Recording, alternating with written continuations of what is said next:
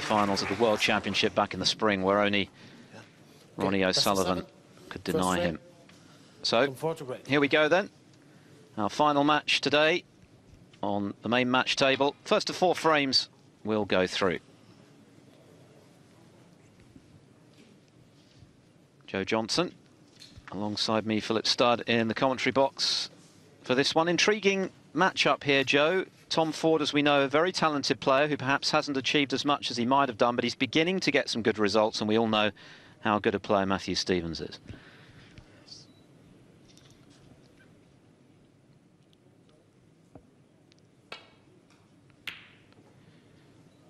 Yes, Phil, it's a great player, Matthew Stevens, but Tom Ford, he's on his way.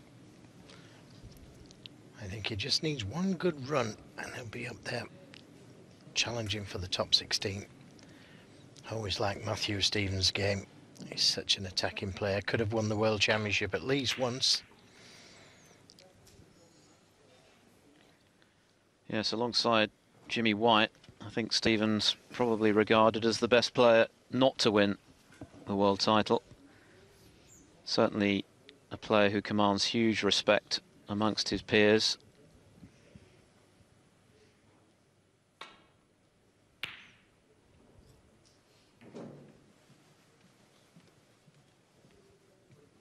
And it's good to see him playing well again. He had quite a few difficult seasons, drop out of the top 16.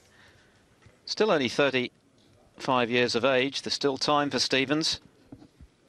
I'm sure he'd love to add to his tally of titles. Just the one ranking success that came at the UK Championship a few years back.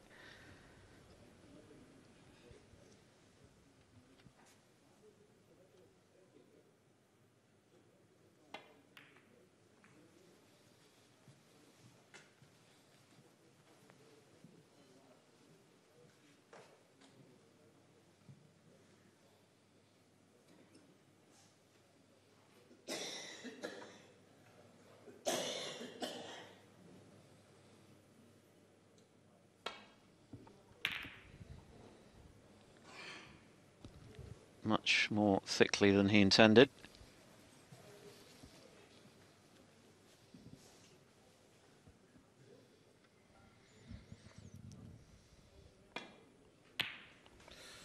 One.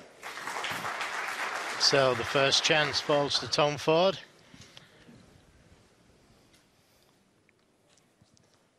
And as we've been saying so far in this tournament, always good to get that first frame under the table. Quick matches these, no breaks.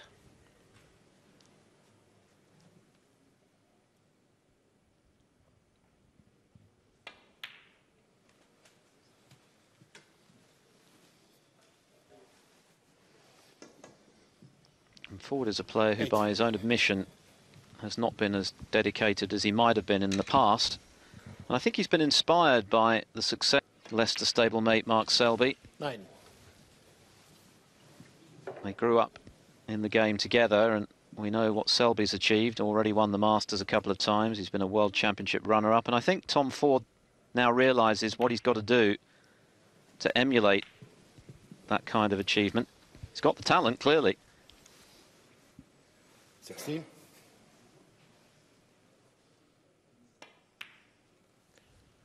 17. He's already got a 147 to his credit.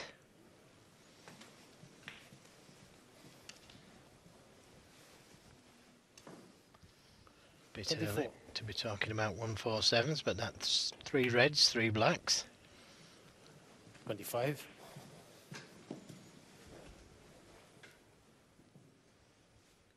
Stevens wondering how costly that safety error will prove to be.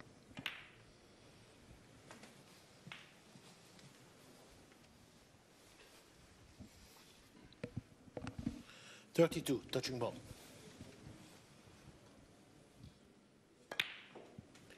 Touching ball called, but he was firing away from the red.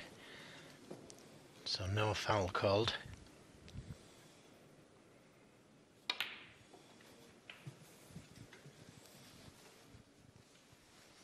He's not hanging about. 40. 41. Very quickly into his stroke. Now, if he can play for this red behind the black, so he doesn't go into the other two reds, could have done with just hitting that a little harder. 48. Always a little dodgy, these type of shots, where you've just got to roll it in dead weight. 49. Now, he may well play the cannon to the two reds here, but if he screws round the two cushions, finishes up somewhere where the white is now, for the red in the opposite middle, try and make sure of the frame first. Well, chose to go into them, and at some stage, if he's going to make a maximum, he'd have had to have done it. So 56. that was a very good shot, and he's still on this red with the black to follow. 57. Now, doesn't need to go into them here, although some people attempted to do so.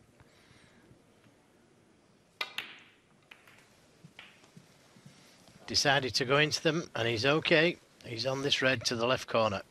64. What a start for Tom Ford here.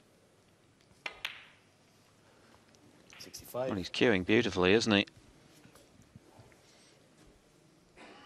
Stevens made one mistake. Looks like it's going to be his last in this frame.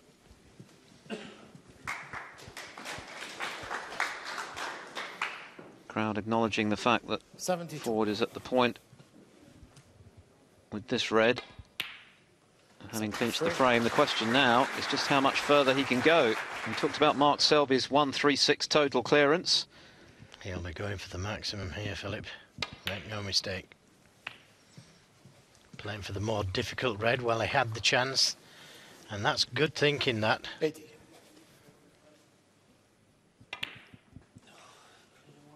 Oh, he got 81. a little kick, which took the pace out of the cue ball. And that's so unfortunate. I'm just trying to think if he can roll this black in, come past the blue for a straight red into the right corner, because if he decides to go in and out of balk, the red above the black is in the way. So he's got to be very careful here.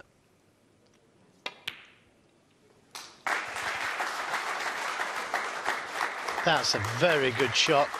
Missing the yellow and the brown. 88. Beautiful shot. 89. Already made a maximum, which I mentioned earlier, so there's no fear of making them. Came against Steve Davis back in 2007 at the Grand Prix. In a match that Ford won 4-0 with two other century breaks. And what a fantastic start this has been. 96. Well, that was a really good shot. He's played that with a lot of left-hand side to come the right side of the red. Again, taking the more difficult red. Now he's got two reds lining up to go into that same pocket here.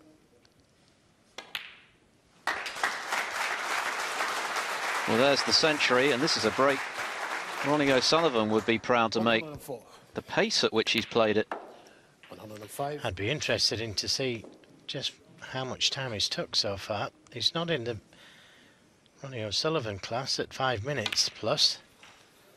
But he's close. Oh, what a kick. Again, took the pace out of the cue ball. Now, 112. he's going to have to leave that cue ball in the middle of the table there. Don't push the pink to the cushion.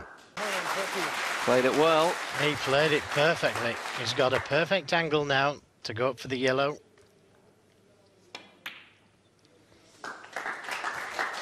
All of these points stemming from his first shot of the match. Yes, After the break. he's left it short though, and he needs the rest.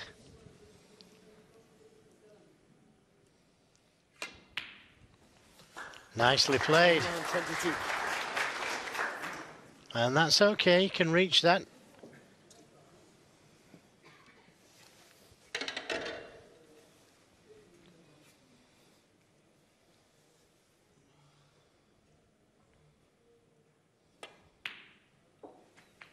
I think even Matthew Stevens is appreciating the skill we're seeing here. And you watch Tom Ford play snooker like this and you wonder what on earth he's doing down at 28 in the rankings.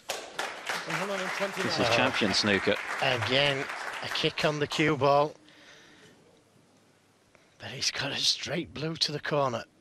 Stun run through. It's there. Well, you'd think there'd be a few butterflies, but there's no sign of it from Tom Ford. He's simply oozing confidence, and he's one black away from a stunning maximum. Fantastic. Well played.